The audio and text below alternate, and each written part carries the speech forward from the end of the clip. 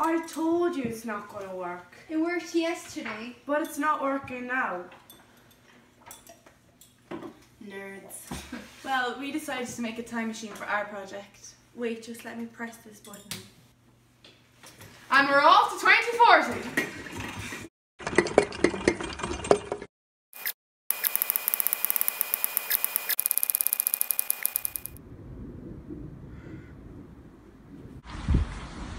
Oh my god, it actually worked. Hi guys, my name is Shaniqua. I'm from 2040. I'm going to show you around. Let's start with transport.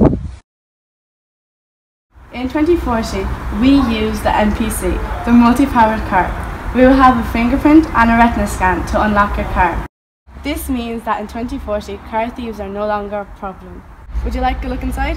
Welcome back, Shaniqua. Today the sun is shining, so we are going to use solar power. Remember that you are picking your niece up at 3, so the temperature in the car will be regulated accordingly.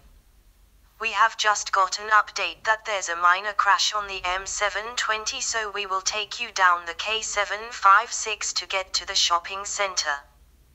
There will be clear skies from 5, so we will then travel by sky.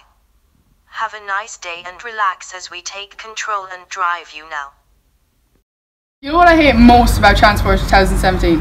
Public transport, because it's crowded, it's smelly, and I'm always last to be dropped off on my bus. In 2040, we use pods instead of buses. The pod is customised to each individual, unlike public transport in 2017.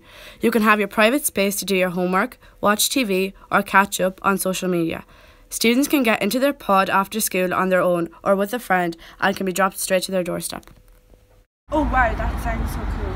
What time is it? It's lunchtime. How are we meant to get home? Oh, that's not a problem.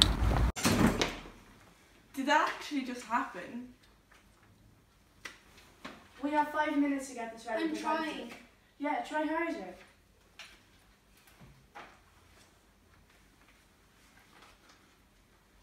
Shaniqua? Thanks for watching our video. We really enjoyed making it and we hope you enjoyed watching it.